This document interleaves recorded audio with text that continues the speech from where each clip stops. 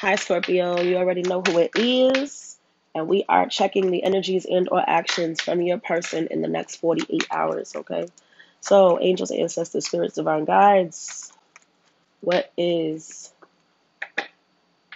Scorpio's person? This is for Scorpio. I don't know what I said in the beginning, but it's Scorpio.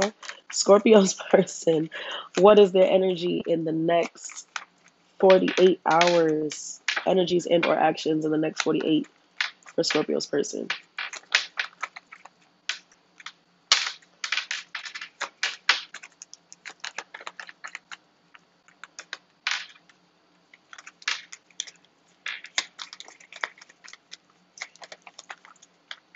Okay. The Fool at the bottom. This person definitely wants a new beginning with you, okay? Scorpio, they see a lot of hope in this connection. They believe in this connection, okay? They do. They see you as their soulmate, okay?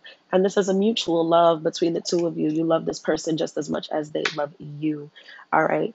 Um, there could have been something that was revealed, okay, with this moon in reverse, something that was revealed to you about this person that caused you to maybe cut them out or sort of minimize communication or cut communication altogether. Okay. Um, you could be hearing things about this person, or maybe you heard things about this person and they weren't very good things. Okay. You found out something about this person that made you look at them with a different eye. Okay. Feel away, like disappointed, angry, sad. It caught you by surprise, regardless to whatever it is. It could have been a lot of gossip. I mean, they talk shit all the time. There's rumors, but whatever this is that you heard about this person or you found out about this person, okay? Because I see the moon and the page of wands in reverse. Page of wands in the upright often represents positive news. So when I see the moon revealing secrets and the page of wands both in reverse, I feel like you heard or found out something about this person that just wasn't it didn't sit well with you, okay? You guys do love each other very much, and this person loves you as well. But the communication is just minimal right now, okay? So, as far as the next 48 hours go, I do not see this person really taking much action toward you. They do want peace, and they are going to be coming towards you, moving towards calmer waters in regards to you because they do want a fresh new start. But I don't see them taking any action towards that in the next 48 hours, okay? This person is allowing you to take your time to heal, take your time to sort of evaluate what you need to do and things like that. They realize that you need your space, okay, and they're willing to give you that space because they love you and they respect you. All right. Very soon, though. Like I said, see, that's crazy. Very soon came out. Not in the next 48, but very soon, okay? Possibly the latest I want to say is maybe in the first week of September, all right? Um, so, oh, holy shit. Why would all them cards pop out? I hate when they do that. Relax. Obviously, you and this person love each other very much, okay? Honeymoon. Enjoy the bliss of holiday time together.